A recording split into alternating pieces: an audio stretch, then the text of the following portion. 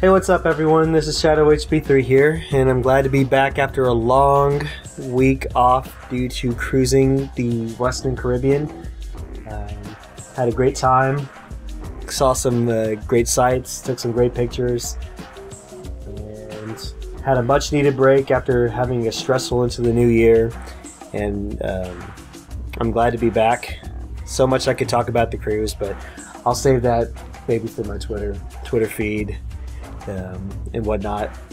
In the meantime, let's get back to more of Let's Play Crash of the Titans. I believe we left off after defeating Engine in episode 13, and now we're going to start episode 14, Family Tree.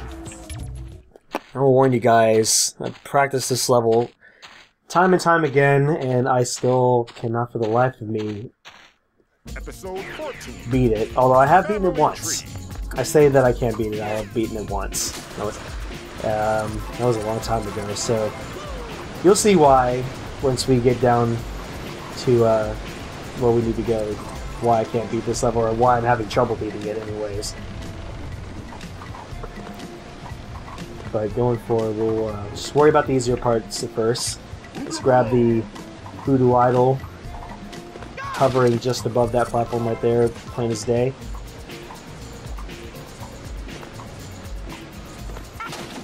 And let's see, I'm going to, there's really, at the moment, this is not going to be too huge of a beginning in terms of things to talk about. So I guess for now anyways, I'll go ahead and at least mention a little bit about what I did on my vacation. So, we started our cruise out, sailing out of Port Canaveral, Florida. And first place we stopped at was, we stopped at Haiti, the Labadee, and did some jet skiing there, which was a lot of fun. Then we went to Jamaica, got to go to Falmouth and tour the old part of the city. And I found out that I believe Usain Bolt's parents actually reside in Falmouth, which is pretty cool. And then we went to Grand Cayman, the largest island of the Cayman Islands, and bought a couple of souvenirs there, and then we finally ended after going to Cozumel in Mexico and learned about the Mayan ruins, which was pretty cool. So that's really brief as to what all we did. I might talk a little bit more later, or I'll show you guys through pictures down the road. Anyways, let's go ahead and play this mini game, or this bonus game, called Trouble Underfoot. Pretty simple. Just have to destroy all the minions that come across, which these minions that you can see, these are new compared to the ones we've seen lately, the Doom Monkeys. I will discuss them once we actually see them in the actual level, but in the meantime, let's go ahead and take these guys out.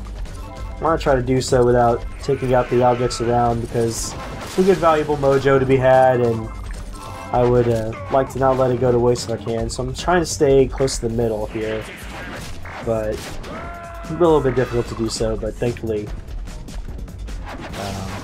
have a couple of objects left I can mash. This mission, of course, as you can tell with the Scorporilla, is not hard at all. So go ahead and take out this last cauldron here, which I'm not sure what is in there, I don't even want to know. We'll get the Mojo Idol, and we'll get out of here and we'll proceed forward. So yeah, as I was saying, new minions coming up right now.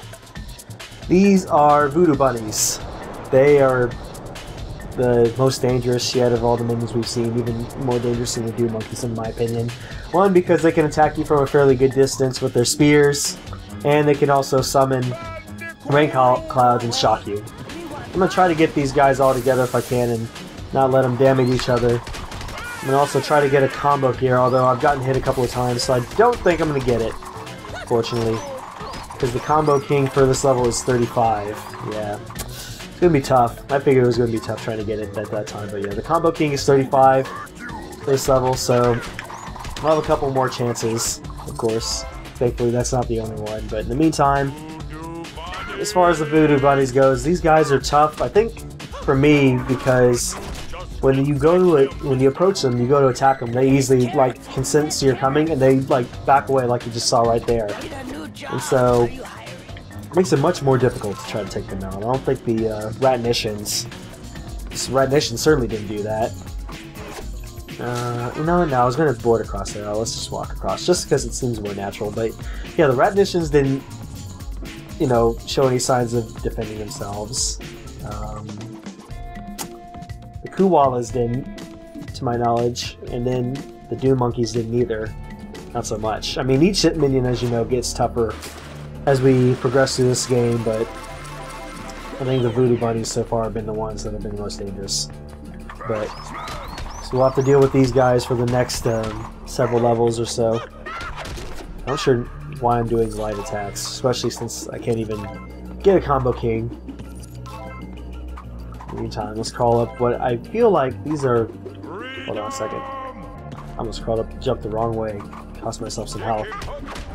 But if you guys look at the platforms, it almost looks like we're crawling on the back of the spinal cord of a dinosaur of some kind. At least that's what I get out of it, which I think is pretty cool.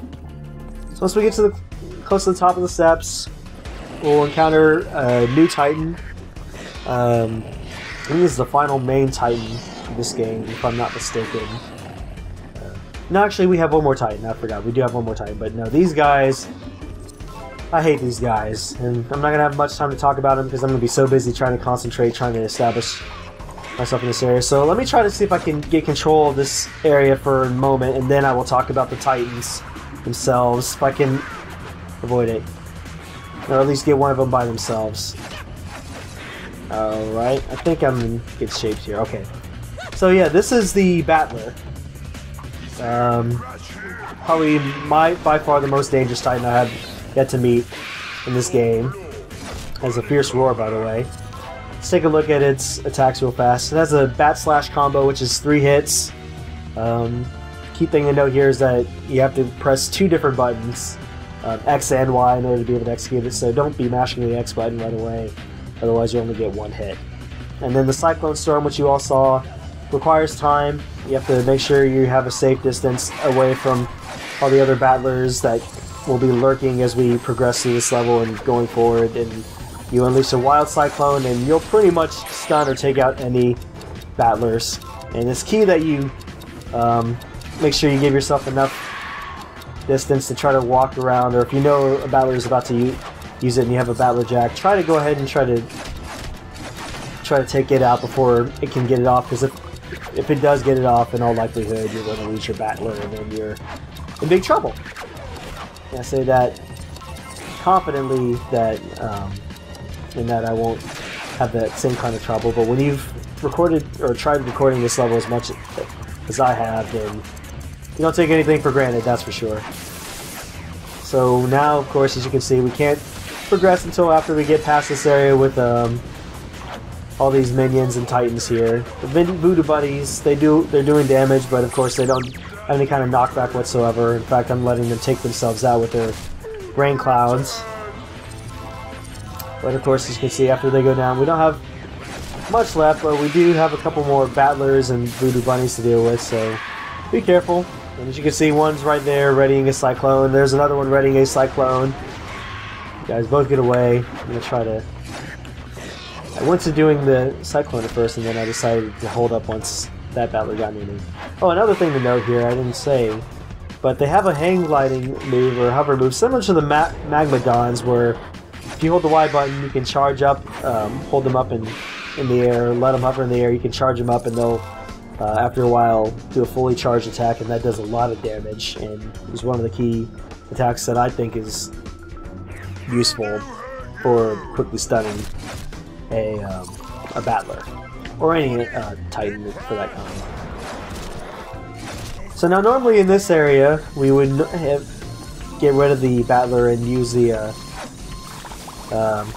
or we'd normally use the ledges right here, which I'm forced to now, but what I was going to say is you could use the battler to, if you face just the right angle, you could just fly right over the acidic areas right there. But since I tried to detonate that mine, I didn't get a chance to use it, but only once. That's okay. It's not the most important thing in a way. Let's try to get this battler with no problems. I have to say, right now, I should probably not mentions this, although I'm not one to be superstitious. I am doing very well compared to the last couple of times I've tried to record this level. I think this is the best I've done yet. I have yet to die. And I'm going to be cautiously optimistic going forward because we still have another area where we'll have to deal with a bunch of battlers. And of course I won't be looking forward to that any more than the one that we had before. I think this first one, well, I'll talk about it once we get there, but for now, we'll take out these minions. About 25 more minions to go before we can get the minion master. Normally, sometimes when I've taken out that mojo container, I've been rewarded with an extra life, but I didn't in that case.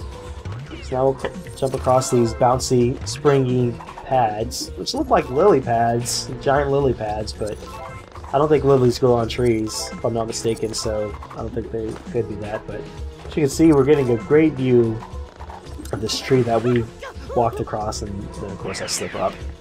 But that's okay, I've got health left. I am still doing very well compared to where I've been, but I say that with cautiously, you know, right now, just because I know it's coming up ahead, and it's not going to be fun, but we'll deal with it once we get there. So once we get to the end here, we'll encounter another area where there are, I believe, 3 voodoo bunnies, and it is possible to get a combo king, a 35-hit combo. These, if you play your cards right and you get them in a position where they don't hurt each other, although that might be big, we'll see. Try to not get hit, it's going to be tough. I've got 10 more hits left to go. Come on. Oh, I'm going to fall short by 6 hits. Okay, it is possible to get a 35-hit combo there, but I just did not quite do it that time. So, I have one more chance to get it, but for now, let's go ahead and walk across, or not walk, because if we walk, we just completely fall off the tree and fall to our impending doom, only to spawn back later, just like right now. I should really not talk about falling off more often, just because it seems like whenever I do so, I end up falling off. And, oh my... that's a fun way to lose your first life on this level. Alright, so let's try this again without falling off, especially now that we're getting to the very final section of this level, which, as you can see here, there are more battlers, and I'm going to have to deal with them all in a more tighter space. And so now, with the Free Jack Mask, I'm going to try to attack. We saw there were those spy bots right there. I'm going to try to get myself in a position where I can use a cyclone, and I'm going to fail miserably. And now put myself in a tough spot where I cannot get hit, and I got to move really bad. This is where, yeah, you only get one Free Jack Mask, and if you happen to lose a battler at any time, more oftentimes than not, you're going to be in big trouble. And as is the case right here. So I'm going to be in big trouble going forward because there's not much room to move here, and there's 5 battlers to deal with. And unless I can get one of them in a corner all by himself, I am not going to have a chance. I am not going to stand a chance at getting out of this unscathed. Look at this. They just gang up on you in a hurry. There's like no room to move whatsoever. This is insane. I do not know how I'm going to get out of this mess. How am I going to get out of this mess? So I try to get one in the corner and try to get one to back off, but when I do, then another's going to use the cyclone, and it's so frustrating. Just if I can... There you go, I think here's my chance. I think I had a chance. You can create an opportunity if you are smart. Now I'm going to try to do this and see if I can get control of this area right now before anything crazy happens. I'll jack this battler. Okay, this is where things get really, really crazy. Okay, I'm going to try to use the charge. Start a couple at a time here. That move is really, really useful. I highly recommend using that move. If you get a chance, give yourself enough space, and you'll be able to take out a couple of battlers before they have a chance to attack. And you can easily stun a battler with just 2 hits if you have a fully charged hang gliding move. I think I'm in a much better position going forward here, so we'll jack these final 2 battlers, and we'll clear the way. Although, as you guys know, we still have plenty more minions left to take out, and we still have to get the combo king, so I'm going to dismantle off of this battler and try to get a 35-hit combo based on what I have. And I think I can get it right here. Alright, get out of there. Boom. Alright, so now all I have to do is try to see if I can get at least 20 more minions taken out, and then I can leave this level with only 1 death in hand. And I think more minions will spawn if you hang around here, so let's hang around here and hope that that's the case, but we are pretty much done, with the exception of getting the Minion Master, so all I just need to do is try to take out 15 more minions, and we will be in good shape. But as you can see here, there is plenty of opportunities to get a 35-hit combo if you have not done so already. And especially when there's more room to run around, and even more so when you have a longer spin combo to work with without, you know, getting yourself dizzy. You're going to be in a better position to get it. Let's see, so we need 10 more Voodoo Bunnies. I think we can get him here with the next wave. We probably won't get him with this wave of Voodoo Bunnies, but I think we'll have 1 more wave after that. And we should be able to get the Minion Master, and then we'll get the gold level item for this level and be done. And I keep spending myself recklessly, although I'm not really paying the price for it that much. Alright, 4 more Voodoo Bunnies. 4 more, and yeah, we will get it here with this. I believe this is the final wave, but we'll just go ahead and take care of these guys, and then we'll end the level, and I can finally look back on all the failed moments I had trying to record this level and laugh. Alright, so we got 55, so our Minion Master's done. Now really at this point the only thing I want to hang around for is just collect any mojo. But I think this is, like I said, the final wave of Voodoo Bunnies to hit here, if I'm not mistaken. I think it is. Let's see.